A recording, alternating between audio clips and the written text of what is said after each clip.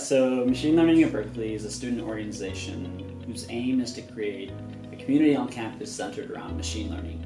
So what that entails is working together in industry projects, research projects, and teaching decals to educate the larger community on all things machine learning. My project, I call it SLANG, which is a kind of abbreviation for System for Learned Artificial Narrative Generation. So the motivation behind this project was to be able to build this algorithm or model that would be able to write stories in a way that humans would write it.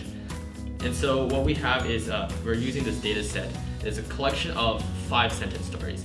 For one sentence, very obviously kind of transitions to the next in terms of cause and effect relationship.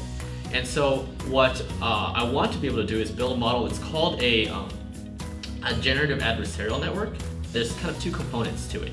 There's the generator, and then there's the discriminator. The generator basically is the one that tries to create these example stories, that tries to create these sentences. And the discriminator looks at either a generated story or a real story and says, okay, which one is generated and which one was written by a person. So the thing is that GANs have actually been really good at generating artificial images. And so if we can apply that to text as well, that can lead to a potentially new way of being able to do natural language generation. Any situation where you need to be able to generate some sort of response or generate some sort of sentence or series of words, this is where it can help a lot.